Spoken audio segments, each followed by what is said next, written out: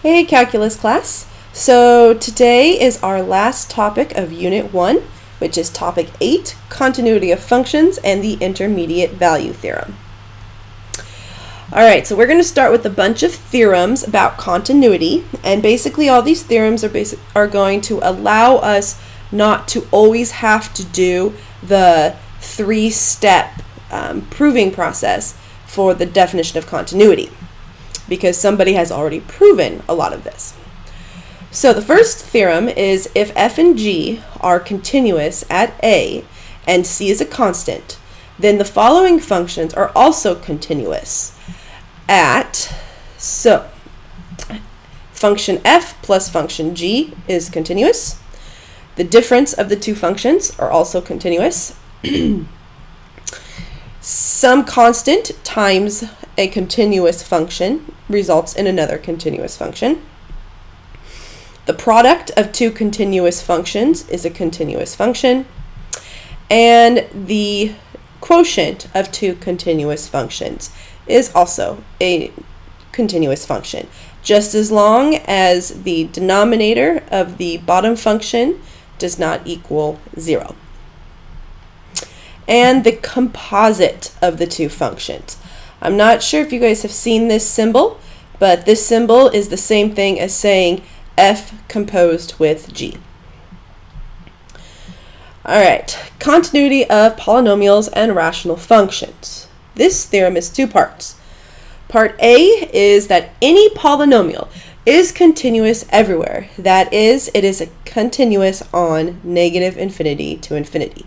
So if you can think of any polynomial, any quadratic, linear, cubic, etc., if you picture their graphs in your head, you should be picturing a curve of some sort with no discontinuities in it.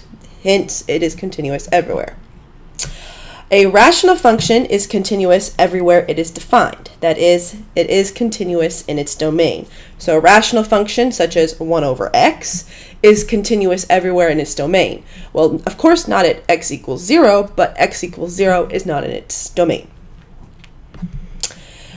Therefore, the following types of functions are continuous at every number in their domains. So now if you are asked, is this continuous function, you should be able to recognize yes, because it's this type of function. So we already have polynomials, rational functions, root functions, so square root, cube root, etc. Trig functions, the inverse trig functions, exponential functions, and log functions. The next theorem is the composite limit theorem. So if f is continuous at b, and the limit as x approaches a of g of x equals b, then we can say that the limit as x approaches a of f composed with g equals f of b.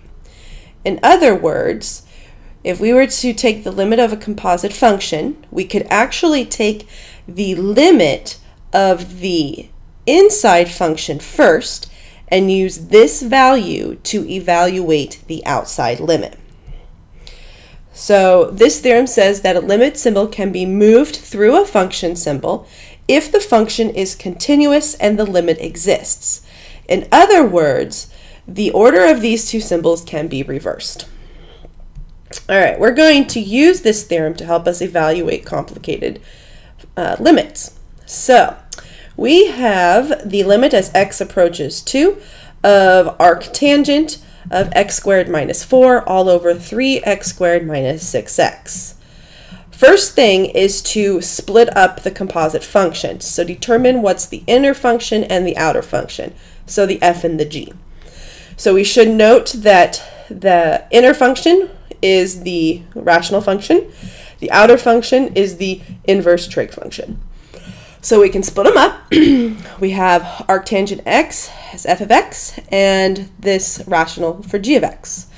Well, from the previous limits, we can say that f of x is an inverse trig function and x equals 2 is in its domain. So therefore, we know that f is continuous at x equals 2. So I was able to show that f of x is a continuous function just by knowing inverse trig and its domain. It doesn't matter if g is continuous at x equals 2. That wasn't part of the theorem. Thus, we can apply the composite limit theorem to help us evaluate this limit. So that means I'm actually going to take the limit of the inner function first and use whatever value I get from that limit and evaluate arctangent at that value. So I'm going to rewrite it so that I'm taking the limit of the rational function. I'm going to plug in 2 for x, and when you do, you should get 0 over 0. Uh-oh, we have to use magical algebra. So I have to do some type of algebra.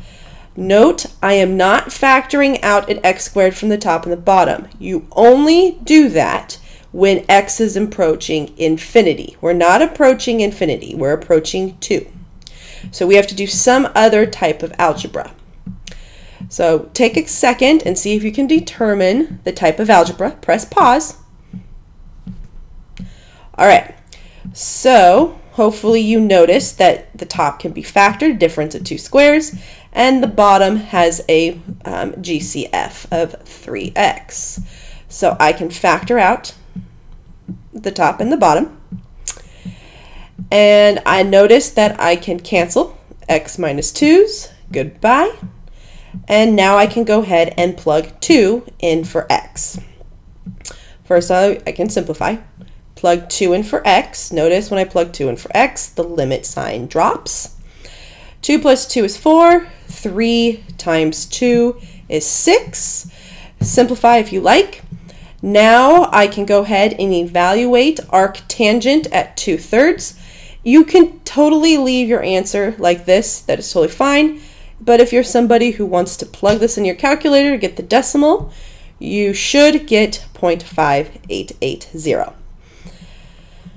And I'm not sure if I've made a note of this, but in AP Calculus, round to 4 decimals. 4 decimals. The AP test requires 3. I require 4. Less likely to make a rounding error. All right, proving continuity. So we are going to prove that this function, sine inverse of x squared minus 1, is continuous on its domain, and to state the domain of this function. So this is a two-part question, proving continuity and finding the domain. We're going to do the proof first.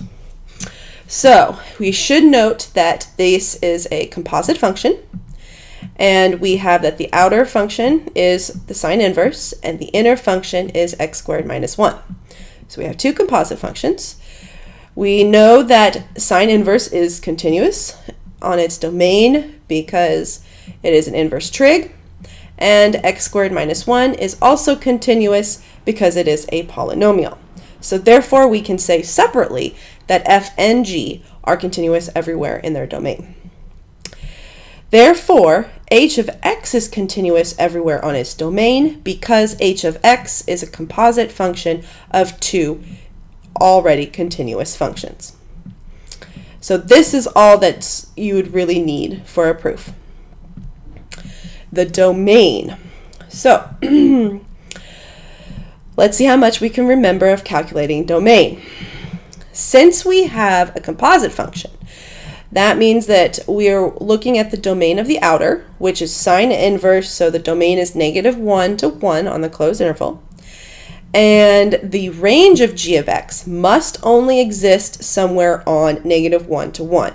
So whatever we plug in to the polynomial, which we know has a domain of all real numbers, whatever we get out has to fall within the domain of the sine function. So that means that x squared minus 1 has to be between -1 to 1. So what x values make the polynomial have a value -1 to 1?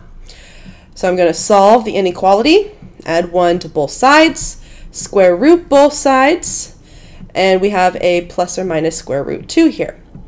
However, the negative square root of 2 is not in the range of g, so therefore we can exclude it. So our final conclusion, the domain of h is all x values between 0 and the square root of 2, including the endpoints.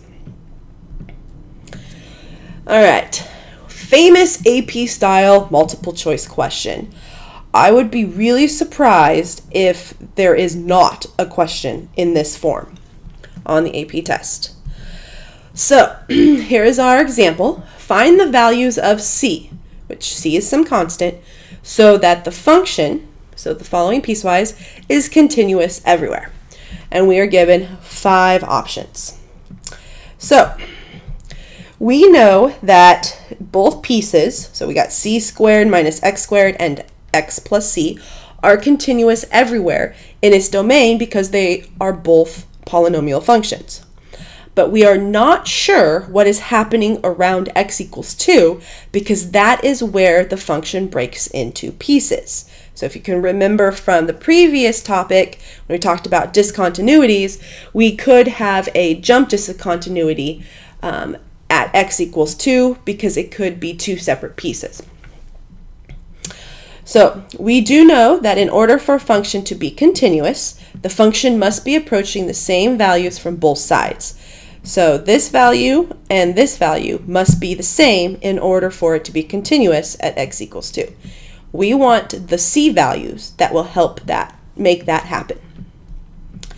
So plug in the x value for both pieces. So I'm going to plug x equals 2 into c squared minus x squared. Do some simplifying, so I get c squared minus 4. And I'm going to plug 2 in for x plus c to get 2 plus c.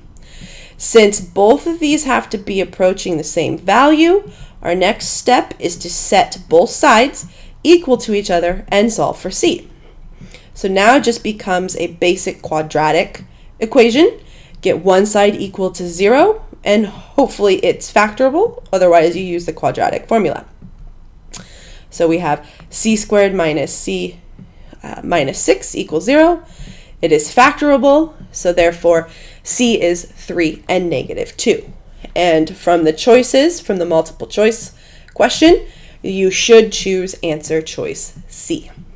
All right, and our last theorem, the intermediate value theorem. This theorem says that f is continuous on a closed interval from a to b. So you have a continuous function on a closed interval. And we're going to let there be some number in, so some y value, between the y values at each endpoint, where the y values of the endpoints are not equal to each other. Then there must exist a number c, so some x value between a to b, such that f of c equals this number. So basically what this means is if I have a continuous function between a and b, where I have some constant in, where the y value is between the f of a and f of b. And since it's a continuous function, this function has to cross this horizontal line at least once. And the intermediate value theorem helps us determine that yes, it does at some x value that has to be between a and b. So using the intermediate value theorem, and this is the shorthand notation, if you don't want to write it out all the time, I use IVT. So the main purpose of the IVT is to show existence of roots or zeros of a function, not to determine what the roots or zeros are, but the fact that yes, there has to be a root between these two x values. The graph has to cross the x value at least once. So I don't know what the x value is. I don't care. I just want to show that yes, it does cross the x-axis. So in order for a function to have a root or cross the x-axis, one endpoint has to be negative and the other endpoint has to be positive. And it has to be a continuous function.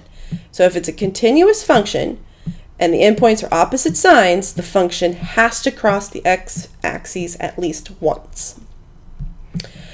So if we want to determine if the cube root of x plus x minus 1 has at least one root on the interval from 0 to 1.